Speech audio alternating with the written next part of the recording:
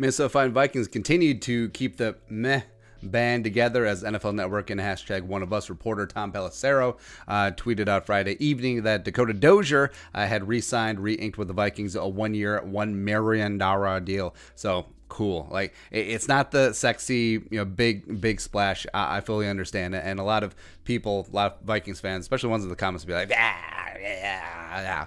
But we'll actually tell you why. It's a smart signing, gives the Vikings some flexibility in a second. But overall, I like it. I mean, it's fine. It's obviously not sexy, but it's solid and girthy, and girth matters in this world, right? So Dakota Dozier turns 29 in April, guard/tackle for the Vikings, 6'4", 312, former fourth-round pick by the Jets, again, stoking the dumbest rivalry in sports history, Vikings versus the Jets. Yeah, 2014 out of Furman. And also, we said this in every Dakota Dozier video, Furman's mascot is the Paladins. I'm a Paladin with 80 hit power. Great.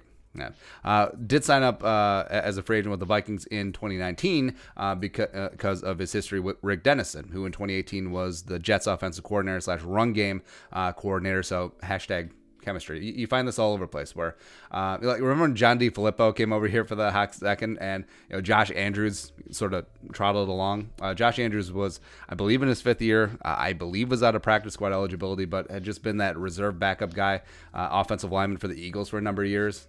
Didn't really do much here, but I digress. Actually, last year, I mean, Dakota Dozier, you may forget, but he started 4 games. He started week 2 versus Green Bay in for Elfline.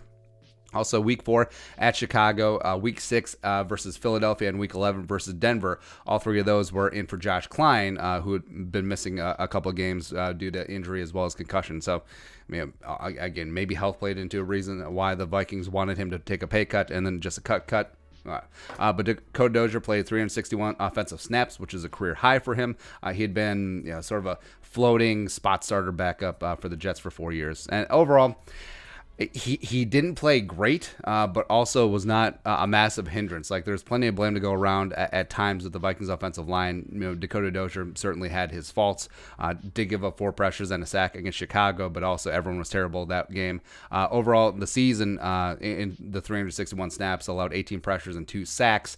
I mean, he played on par, slightly better than Elfline. He didn't play as good as Klein, who, like we've talked about, probably was the Vikings' second best offensive lineman at times last year, which kind of sucks. But, the question is with Dozier, so why bring him back? So a guy who's slightly better than Elfline, slightly worse than Josh Klein, why bring him back? So familiarity with the scheme and with Dennison obviously plays a big part in it. Plus, flexibility, especially when you're dressing 7 or 8 offensive linemen on game day. Well, that'll change with the new CBA rules, but so it is important that guys can play and back up multiple positions. So with Dozier, he can play 4 spots, like everyone except for guard. He can play both guard spots, as you saw last year. He started at both, as well as he can play tackle in a pinch. And actually, if you go back to preseason last year, there were times that Dozier was running as the backup left tackle. Like, it wasn't Rashad Hill. Like, Rashad Hill is the backup right tackle, even though in season, it would be Rashad Hill replacing Riley Reef, but I mean, for all intents and purposes, whatever. So in preseason, he did actually play 2 preseason games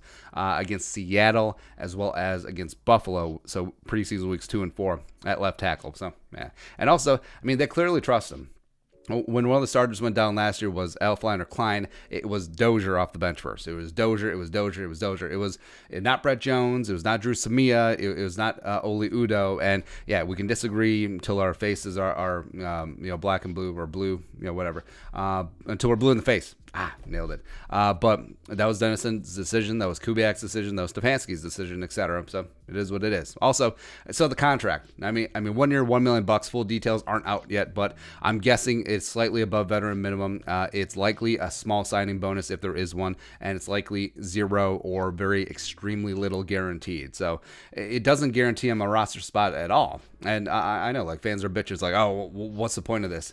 I mean, it's a 90-man roster. Like, not every one of these are going to be a pile driver dudes up and down 1 through 90. So having veterans like this, who, if he makes a team, great. Is a veteran, does know the scheme, does have position flexibility, nailed it, as well as he doesn't make a lot. And Vikings in the cap situation, that is important. So, I mean, it is what it is. And if Samia and Udoh and Brett Jones and rookie TBDs are rock stars and fully ready to go in 2020, Dozier can be cut. No muss, no fuss. So it really is a no-risk signing for the Vikings. It's the same thing as Rashad Hill, same thing as Brett Jones, and if some of these young kids just come in and they're ready to shine, out goes Dakota Dozier, out goes Rashad Hill, out goes Brett Jones. Basically nothing dead on the cap except their tiny signing bonuses, and if they make it, great. Or the Vikings can do what they did with Brett Jones last year. It's like, hey, we know you're making league minimum.